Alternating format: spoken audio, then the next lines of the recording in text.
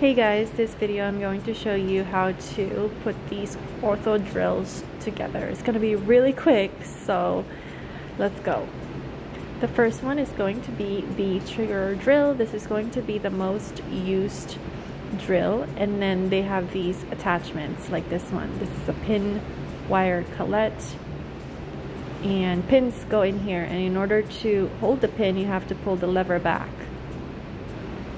Here's how you remove it.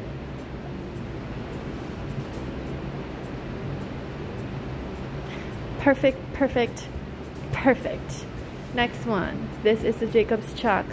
It has a key, and the key is going to open and tighten the little 3 prongs up there for bigger pins. And then the next one is the AO Quick Connect.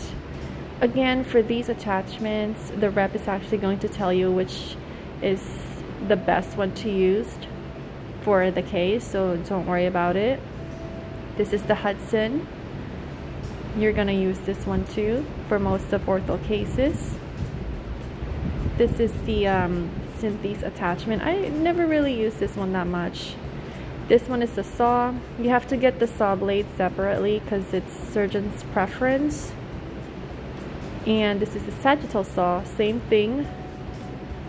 Different surgeons uses different diameters of saw, so it's something you'd have to look into preference card. Please be careful with these saw blades. Do not load them when you have the battery pack on it. You will get hurt.